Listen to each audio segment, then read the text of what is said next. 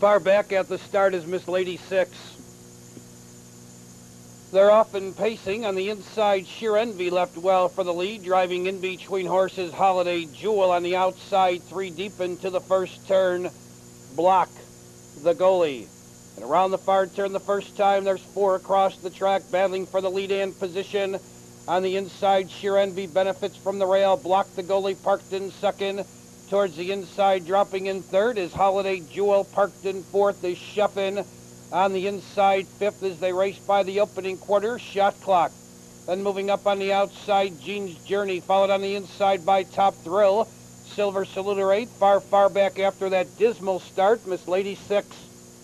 The opening quarter was in 30 seconds flat. They've paced 3/8 of a mile, and CHEFIN now under pressure takes the lead, and she'll quickly feel pressure from Jean's Journey.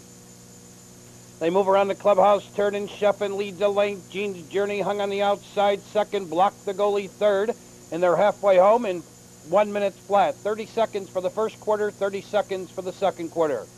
They're on the back stretch the final time, and Jean's Journey's been parked a mile. She now puts her head in front. CHEFIN says, I've got something left, and she battles back along the inside. Now these two have drawn away 2.5 lengths. There goes Shot Clock moving up on the outside third. There goes Sheer Envy now into contention fourth, and she's just 4 from the leader. Block the goalie fifth. Silver Saluter needs to do more in sixth. Racing 7, Top Thrill. Holiday Jewel drops back 8, far back.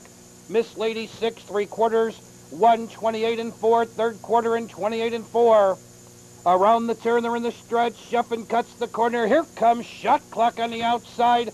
Far outside, Sheer Envy's coming on, losing ground. Jean's Journey in the final 1/8 of a mile. Shot Clock gets the lead. CHEFIN is still there. Sheer Envy is 3 off the rail. There's 3 in a drive to the wire. And through it all, CHEFIN is still there. CHEFIN may have held on very close between CHEFIN, Shot Clock, and Sheer Envy. Very tight.